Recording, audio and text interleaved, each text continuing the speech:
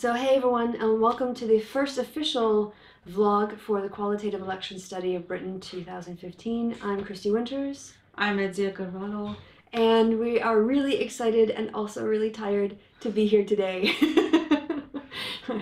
Right, so very quickly before we get started, the study we were awarded the study at the end of February, which was like, what, 6 weeks ago? Less than that.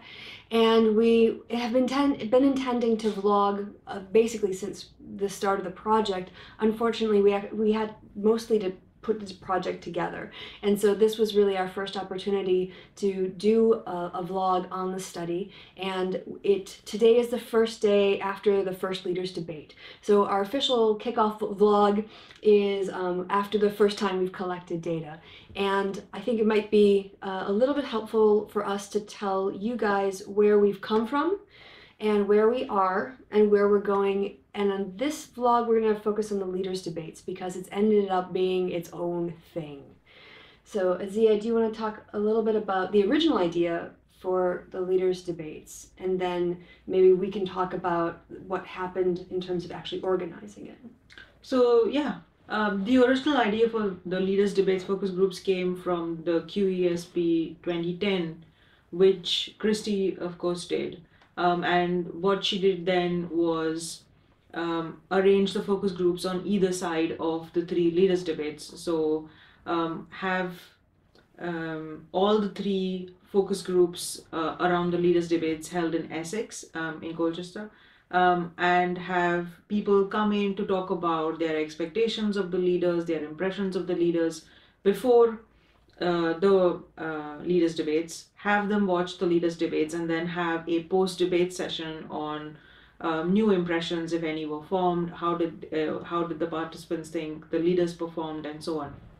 So it was quite a very well structured design, and it gave us a lot of rich data on either side of the leaders debates that we could draw on and see if there were any changes in perceptions. This way we could also capture what later came to be called Cleggmania, and this idea that in the initial impressions, Nick Clegg didn't really... Your internet connection. While we are recording. You'll have to obviously edit this out. Yeah. So I think you picked it up on... on Cleggmania. Cleggmania. And the fact that participants initially didn't really have a lot of, let's say, leadership impressions about Nick Clegg. And then they found his performance quite refreshing once they had seen it in all the three leaders' debates. So that's how we plan on organizing the leaders' debates focus groups this time around, assuming, quite naively, it turns out, that it would follow the same pattern, because in our view at least, it worked out quite well the last time.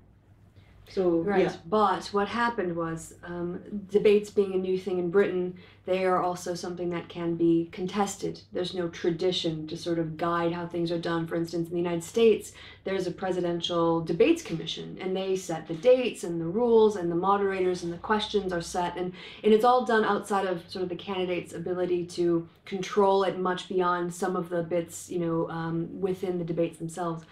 But here in my opinion, you basically had David Cameron throwing his weight around and trying to get a debate format that was profitable for him.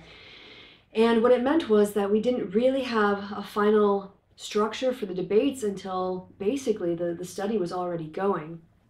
And that meant we had to scramble, because the biggest change, well, there were a lot of biggest changes, actually. So some among the biggest changes were, they were going to have a 7-way debate, which is what we did it last night.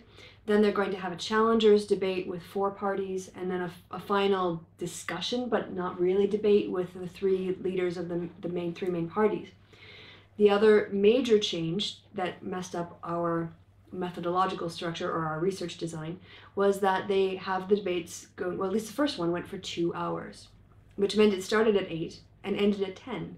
And there was simply no way we could expect people to reasonably stay until 10:30 at night participating in a focus group and having the energy and the mental stamina to do that. So it was like, okay, what are we gonna do? And yeah, so I guess we quite quickly realized that we would have to have a lot of the discussion before the leaders' debate and find some way of gathering data while the participants were watching the leaders' debate. Because again, we didn't want to add on to the post debate session, partly because we didn't think we would get participants who would be willing to spend more, nearly 3.5 hours um, for the incentives that we were offering them, which are not a lot. So we actually spent quite a lot of time brainstorming and thinking about what the first part of the session, the focus group session, would consist of, and how could we gather data while the leaders' debate is playing out live and participants are watching it. And that was kind of the challenge of this. The other aspect of it was last time we could compare apples to apples because we had the three same people in basically the same format, and they were getting participants in the same city, and they were all kind of reacting to the same dynamics. Whereas this time we have a 7-way debate and a 4-way debate and a 3-way discussion.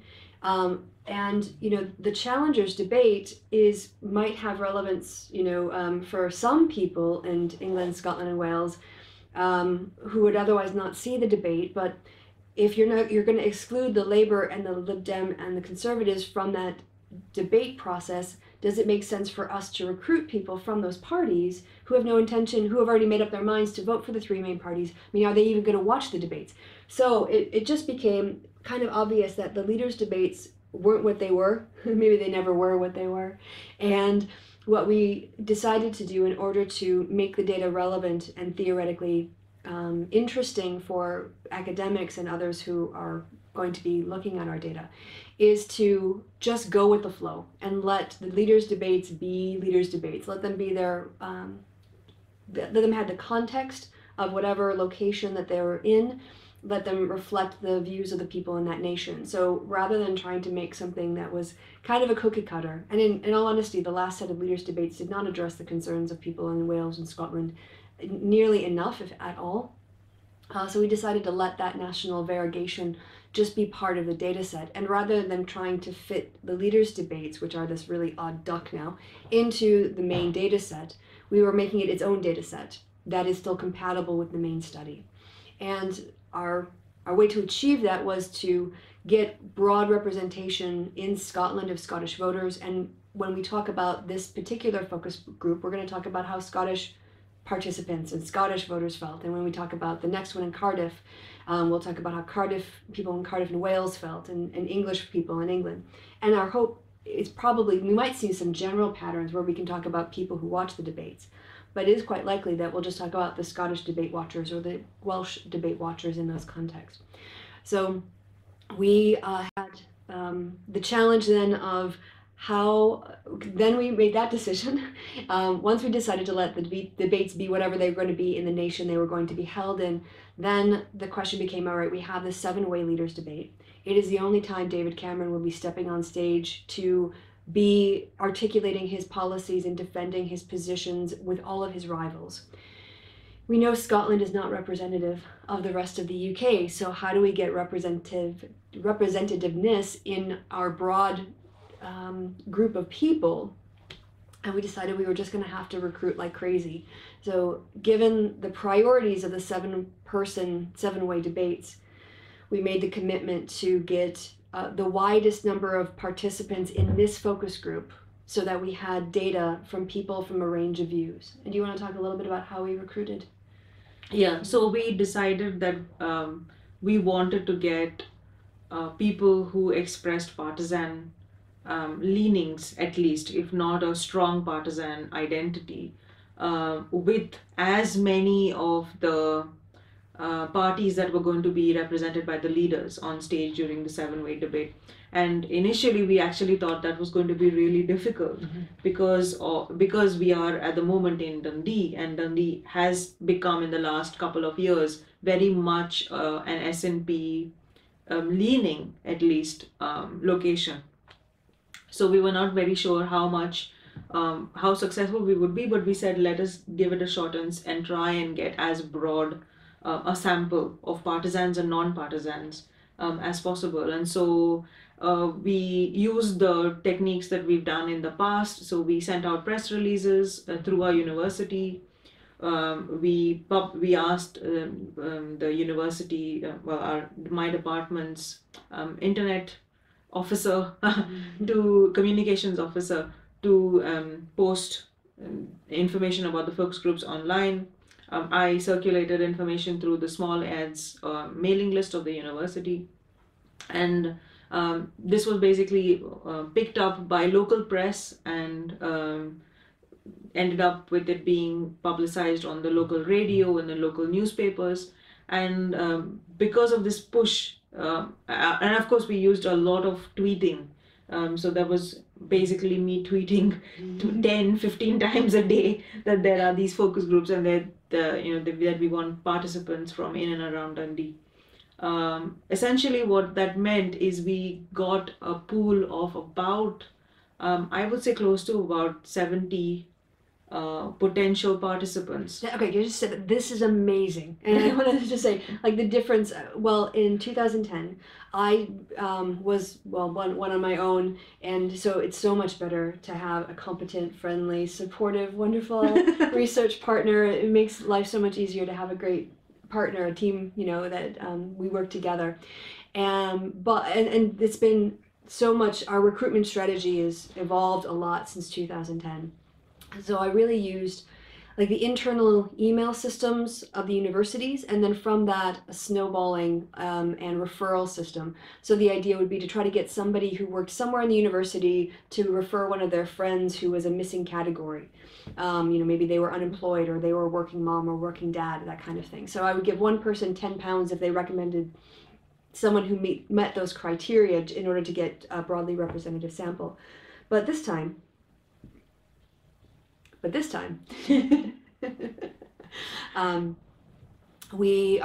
social media has just it's transformed how people communicate.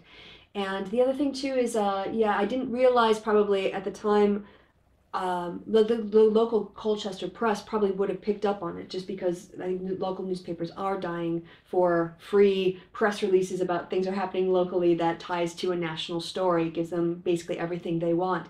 So the ability to use the university's press office as staff rather than just like a PhD student who's doing, or a postdoc student, has been very helpful, because we do get, like, Edzia was on the radio, she will be on the radio today. Yeah.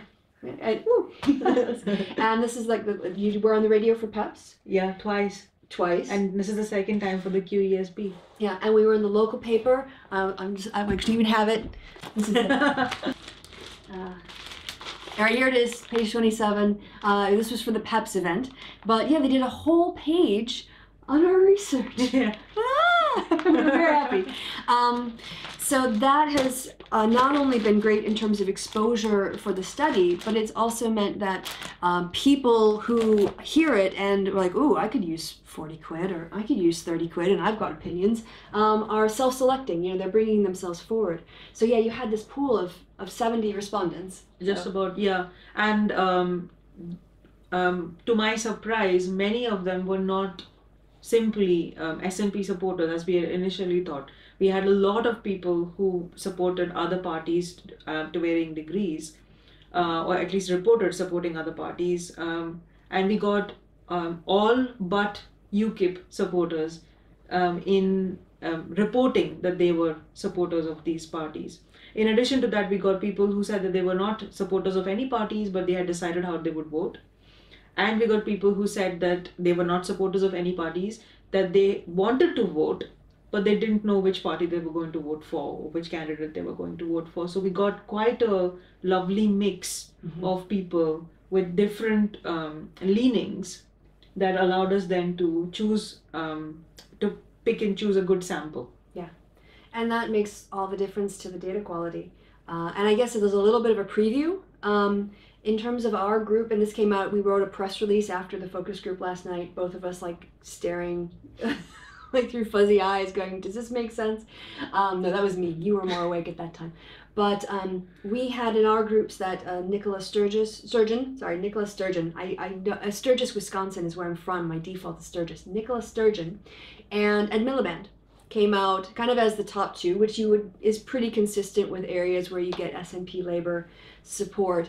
And then you had a middling category of Cameron And Clegg with there was also, I think, Wood and Bennett. Yeah, also a little bit lower than that. Wood and Bennett were, I wouldn't say lower, they just had a completely different full range of marks. The full range of marks. From A to F. Some people love them, some people weren't impressed yet at all. And then, but Nigel Farage was at the bottom. C in lowers. Yeah. Basically. Yeah. So we felt like that is quite representative of the area, and that in that way, we have confidence our data is reflecting. If we had UKIP lovers or everybody thought David Cameron did brilliant, I think we'd be a lot more suspicious of our own data. Yeah. And I think the point that you made earlier is that if you haven't already seen this, the polls on the leaders' debates are all over the place. And nobody can make sense of why they're all over the place. And Kristi hit on it, which is they are not taking into account the countries. And they're treating everything as if it's homogenous, and it's not anymore. Oh, there's a cat behind. One moment. Yeah, so what they really need to do is who performed better in Scotland, and who performed better in Wales, and who performed better in England. And I think a lot of that noise would then shake out, and it wouldn't be so weird as to why Nicola and Nigel ended up being some of the biggest people who were perceived to have won the debates. I think it depends on where you sit, or where you stand, depends on where you sit. Again, an artifact of the 2.5 party system. This assumption that everybody's actually quite close together. Yes. And therefore it should make sense, because everybody anywhere in the UK is going to perceive those parties in a very similar way. Right. As if we're all we're all the median voter. Yeah. Or something. Yeah. Yes. Generally, the recruitment went very well, and Edzia was able to. We got basically tried to get 2 of every party, and then we had some problems with drop-offs, but that allowed us, because we had such a deep pool, to replace as much as possible like for like. The other thing that was exciting that we've done since getting the grant award is Edzia saw an email from a PhD student who was doing experimental research on the use of social media during the leaders' debates as part of her doctoral research at the University of Dundee. And we just thought, well, one, this is a great opportunity to unite 2 people, 2 research areas that obviously have a lot of commonality. And for us, I think we have a commitment to mentoring young academics who show, interest and have great ideas. So we've partnered with her. And do you want to talk a little bit about how, because you were with her more and probably chatted more about the experiment and how it was going. So. I didn't. Okay, all right. But that's because I was in my, I need to go to the focus group. So But anyway, so what we did was meet with her a couple of times and find out what her experiment was. And her experiment is essentially the political version of Gogglebox in a way. So basically she would like to record people while they are watching political events on television. And the way she's starting out is by recording people watching the leaders' debates in the current general election, and later on she has plans to record people while they are watching Question Time or Prime Minister's questions or whatever. So because the leaders' debates aspect of her research very much overlapped with our own and at this time we were trying to find ways in which we could collect data while participants were watching the leaders' debates, we thought that this would be a good way to try and solve our data problems as well as solve her data problems. Everybody wins. Yes.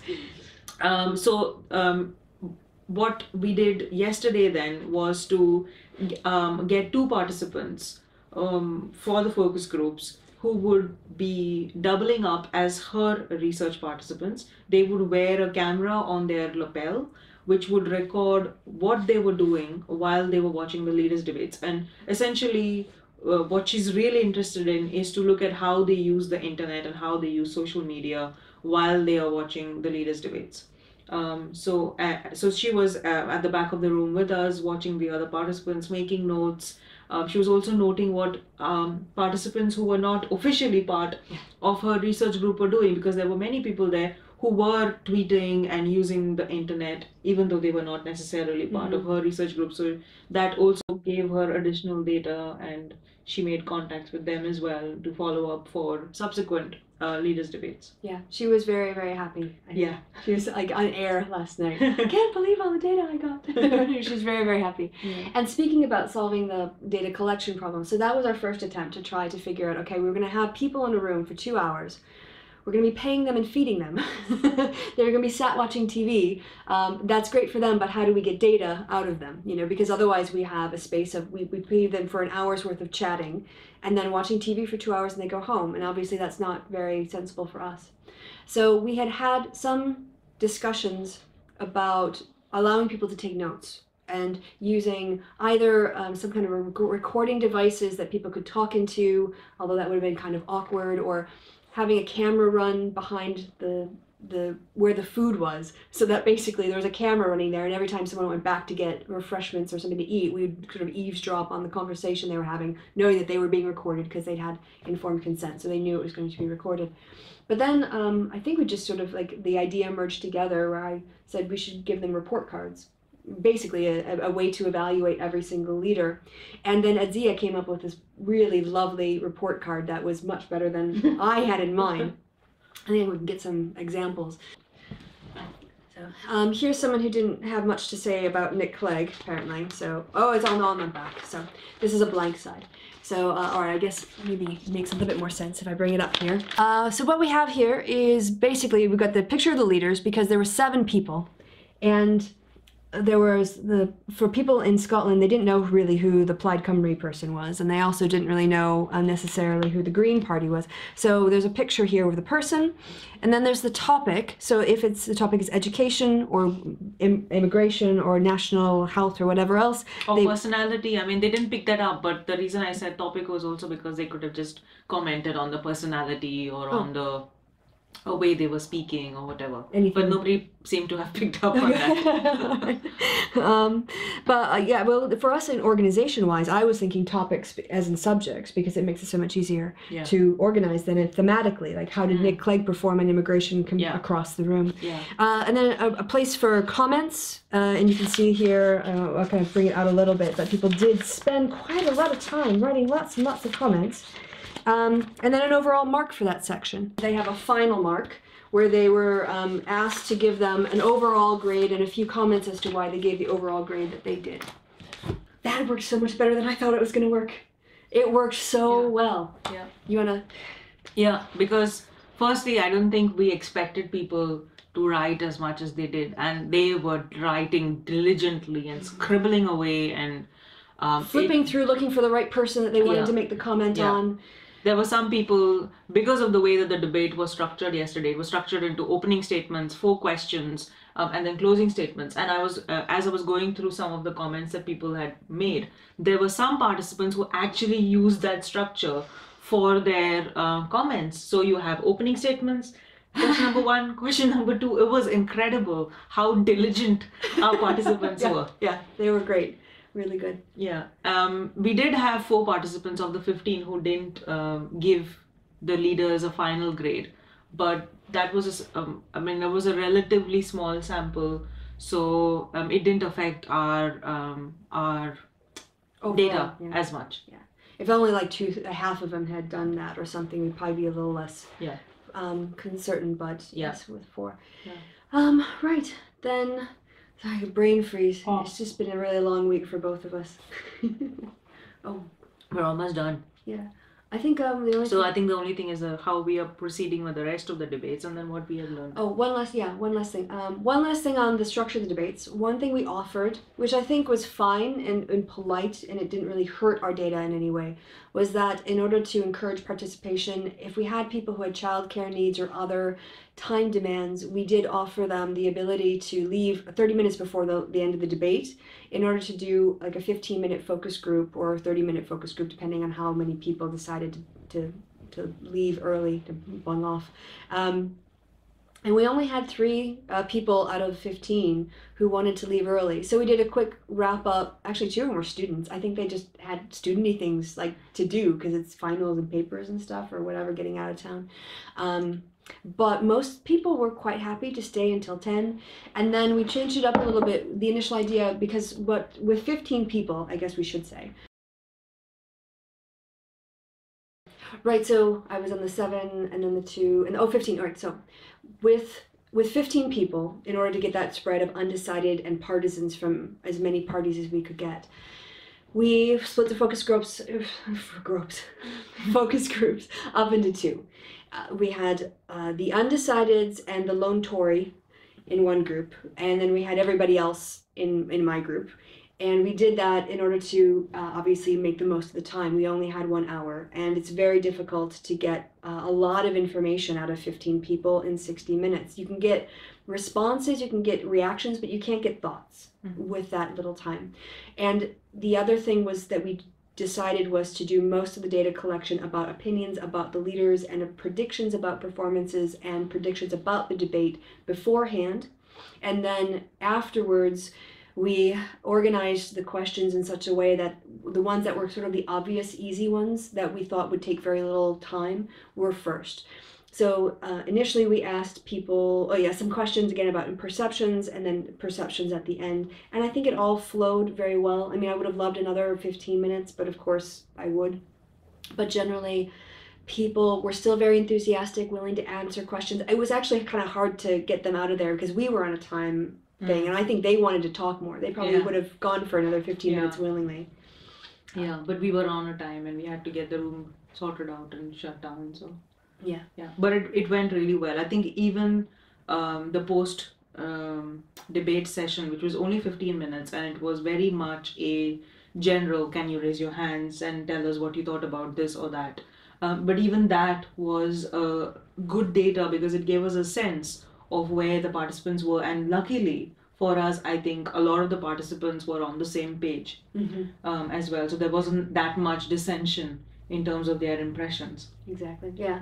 I think so, and we put this in our press release. Most people thought the debate was pretty fair, well moderated. There were some people who said, "Oh, I wish she would have let people answer," but I understood she had to keep the things going, and that debates were a good thing, that they did enjoy them, and that they were glad they watched them, and that they should continue in future elections. So I don't think that's really spoiling too much of our findings. It's just good governance. I think the debates are generally seen as accountability and good governance. Yeah, I agree. Right. So what have we learned? Oh, all right. Yeah. So Edzia, from your running the focus groups last night, what did you learn? I have to get into my teacher mode to keep the focus groups on track and to keep participants chatting away and to make sure everybody has an equal amount of time to express their views. Okay. So yeah, that's what I learned. What I learned is I am not capable of vlogging on the same day that we're going to do a focus group. And the main reason isn't so much like time and stress, it's that my battery, if I use my battery in my camera, I don't have a backup battery. And so I'm thinking, well, I could vlog now, but then I've got to charge it up, and then if we're charging it while we're doing the room, it's not finished, and data always becomes more important. So I think we're probably going to be, when we're vlogging, you're probably going to see us vlogging on trains. Like, you're probably going to see us like filming each other back and forth on trains or in hotel rooms the day before or the day after. Not so often on the day of, because it's just too intense, too crazy.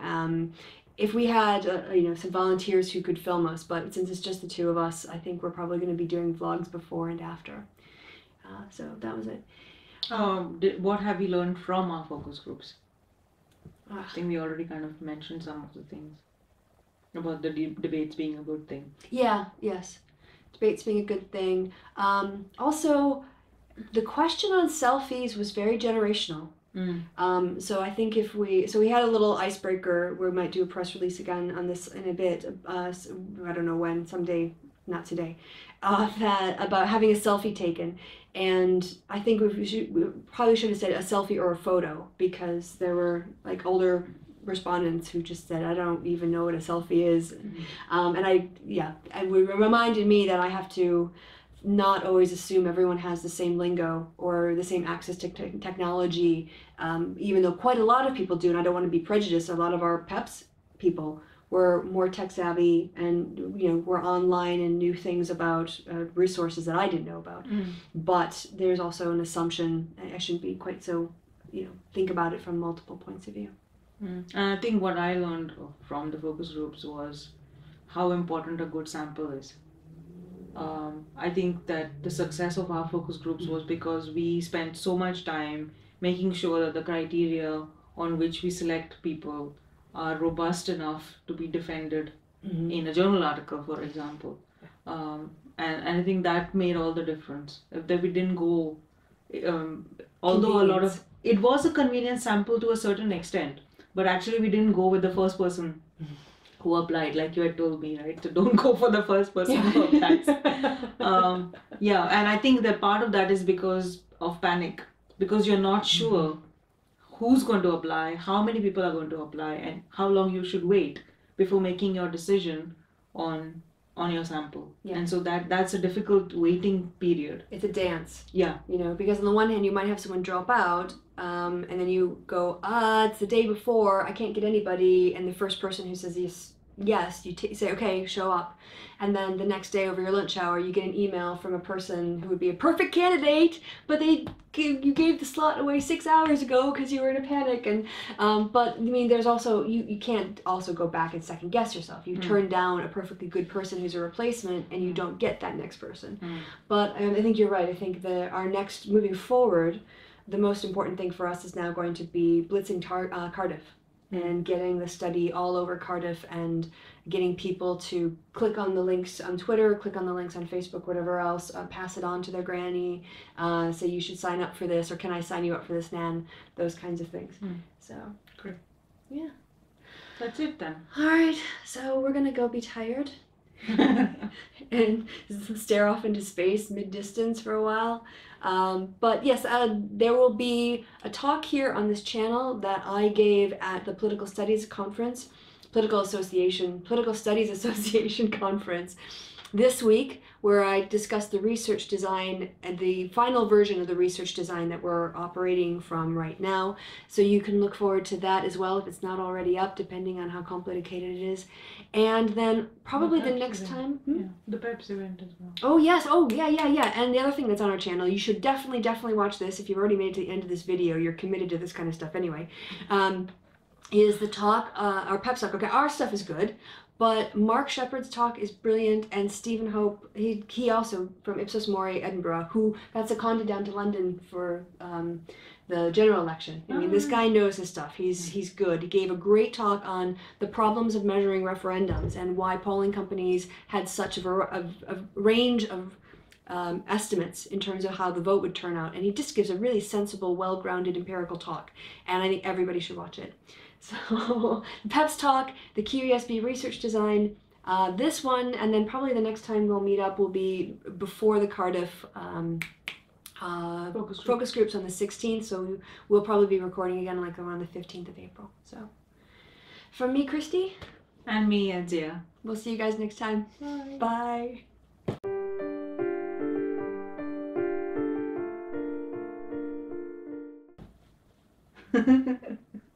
And the cat, and the cat, and the cat with the bass and drum going around like bum bum bum.